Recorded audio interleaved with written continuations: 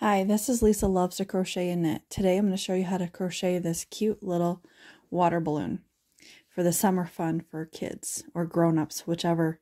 And it's made with a Bernat velvet yarn. It might even be called Bernat velvet blanket yarn. And I bought a skein a while ago and I thought I'd use it up and finish the water balloons I started years ago. So let's get started. You're going to need a crochet hook, and I use a size K. Use a big one. A pair of scissors, and a tapestry needle, and of course the blanket yarn. So let's get started. First, you're going to start with a magic loop. And I pull up my loop, and I don't tighten the loop just yet. And then I chain 2. And this yarn is really hard to work with, so you really gotta know where your stitches are. So then I'm gonna do 11 double crochets around the ring. And continue to make sure you can pull on the ring, because sometimes the blanket yarn does get stuck. And so you're just gonna continue to do 11 double crochets around that. And then I'll meet you when I'm done with that. Okay, this is my 12th stitch, and you can see that the stitches are kind of like hard to see, and so I just end up slip stitching to the beginning, and then I chain 2, and then I stop right here, and I get my tapestry needle, and I pull it tight for that magic ring. And you got to pull gently because you can break this yarn. And so I pull it as tight as I can. And then I thread my tapestry needle. And you have to have a wide loop needle. And so I make a little, go back through and pull up kind of like a little knot there. And then I end up weaving it back through, and then I skip one so I can go back the other way again.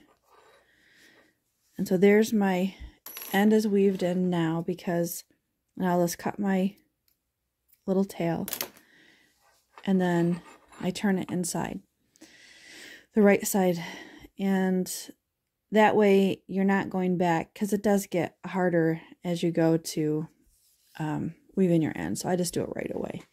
And then what I'm going to do is I'm working on the second row now, and you can see that the second row I have done 1 double crochet in one stitch and 2 in the next. So that's what I'm going to do for that repeat pattern all the way around. So first I'm going to start, make sure this isn't twisted. I'm going to double crochet in the same stitch I came out of. And then this will be included as my 2. And then I will go in 1 double crochet in the next, and then 2 in the next. So I'm repeating that pattern all the way around. So you're just increasing every other stitch.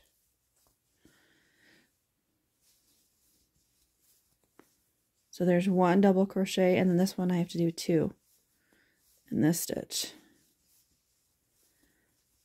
So you can see how that goes. And then so I will see you at the end of this row. Okay, so I've completed this row or round, whichever you want to call it. And then I slip stitch to the beginning. Make sure I go through both of those loops. It's kind of hard to see. And then, oops, I don't think I got it yet.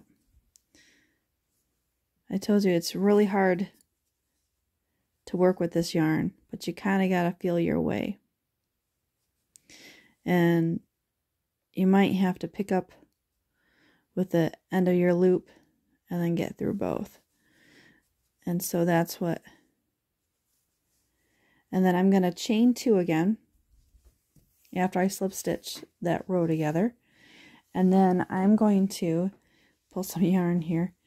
I'm going to put 1 double crochet in the same stitch I came out of, because I always leave a hole there. It's just my preference for what I do.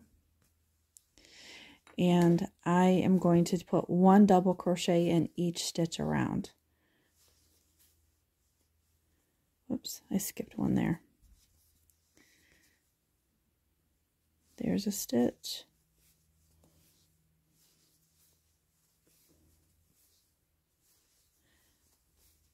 So I'm going to continue to do that, and I'll see you at the end of that row.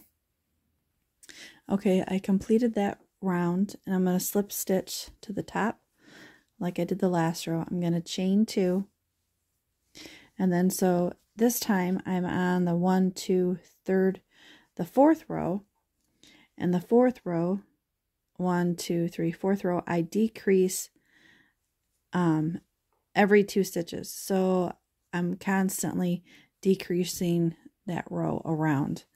So how I do that is I still go into the same stitch I just came out of, and I pull up half of my double crochet, and I just do a double crochet decrease.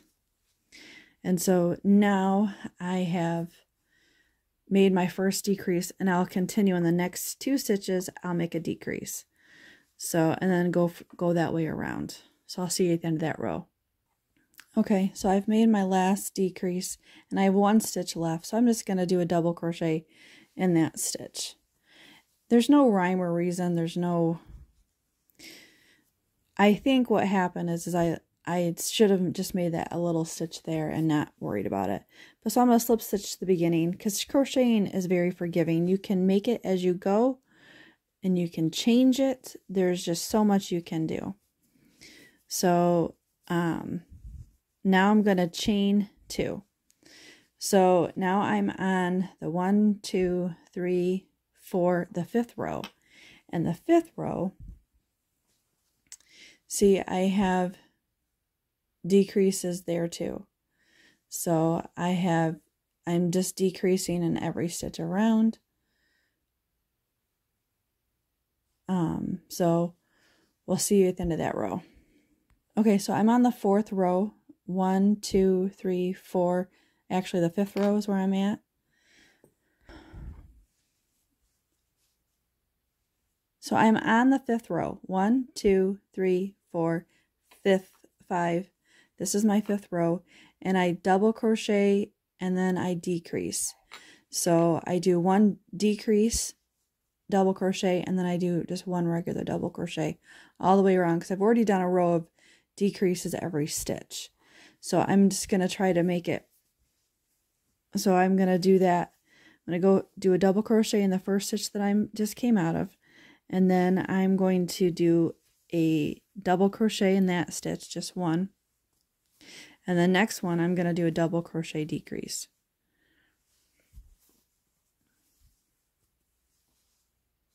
And then I'm just going to do a double crochet.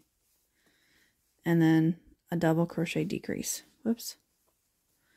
These balloons work up really fast, and how to use these is I just get a bucket of water, and I throw the little water balloons in it, and then I let my girls, so I'm to the end, and I'm just going to do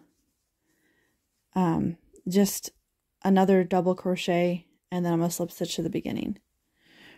And then this is the last round, and so the last round is I chain 1, and I single crochet in the first stitch, and then the second stitch I do a single crochet decrease, and then I single crochet decrease, and this tightens up the edge of the water balloon so it looks like a water balloon.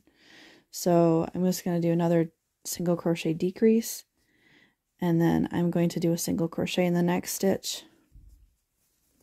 And I'm back to the beginning, and I'm just going to slip stitch to the beginning, and then I pull up a loop, and then I fasten off.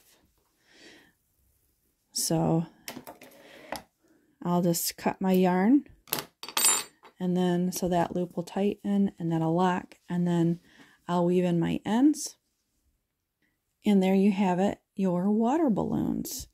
And so I just make as many as I can, and I throw them in the bucket, and they will saturate with water, and you throw them at each other just like regular water balloons. They're fun for kids or even adults. They're just loads of fun, and they're reusable. So, you know, you can just wring them out and let them dry. And there you have it. So thanks for watching. Like and subscribe.